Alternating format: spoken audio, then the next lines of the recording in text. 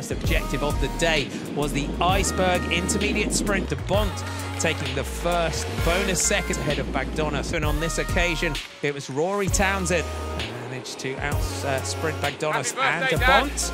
Even took the time to wish his dad a happy birthday. On to the second intermediate sprint in Duns, and the breakaway group rolled through.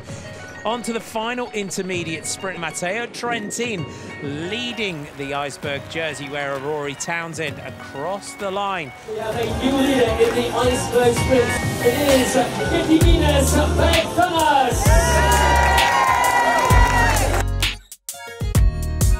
It was then all about the Iceberg Intermediate Sprint. Rory Townsend went early. Dries De Bont made him pay for it. Drew Seaton Delaval, the final intermediate sprint of the day. And now he gets it back. Your Iceberg sprint leader is Rory Townsend. Behind, Rory Townsend was just edged out by the stage winner from Newcastle. Once again, retaining the lead is Rory Townsend. Tight left-hand corner would see Rory Townsend hit the deck, but would be up and on his way.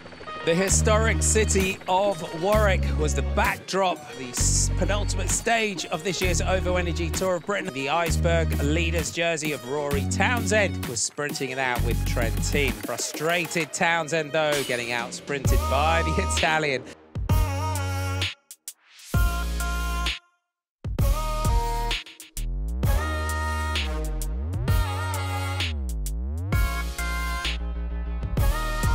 Your Iceberg sprint winner is Rory Townsend.